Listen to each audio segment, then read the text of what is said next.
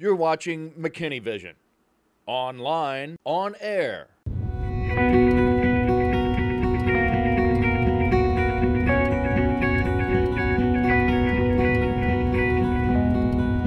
Landfills aren't typically the source of good news.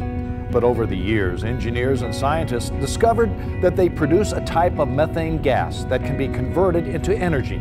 It's called biogas, and it comes from the decomposition of organic materials. This technology is being used right here in McKinney to help power facilities for Raytheon, the city's largest employer. What happens is there's methane gas being generated from the decomposition of the materials in the landfill. So wells are built or dug in the landfill. That gas is then piped into a purifying device so that the methane gas can be pure, and then it runs 20-cylinder Caterpillar engines to generate electricity. We're going to use about 24,000 megawatt hours that this facility will generate.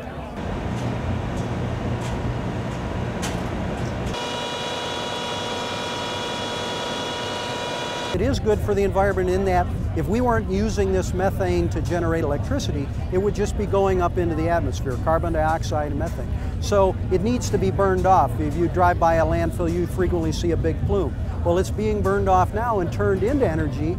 That energy isn't being generated by carbon products. So you get a double whammy.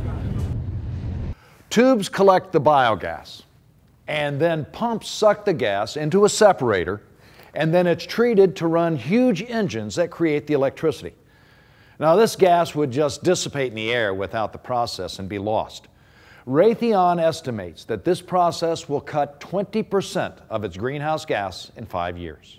We're able to take aggressive steps. I think we have an attitude of it can get done, and that's very important. And being here in McKinney and Raytheon working together, and with Montauk and our other partners, we got it done. The business community in McKinney has a history of sustainable practices. Raytheon's commitment to biogas proves that conserving our natural resources can also be good for the pocketbook. And that's just smart business practices. Carl Schuckman, McKinney Vision.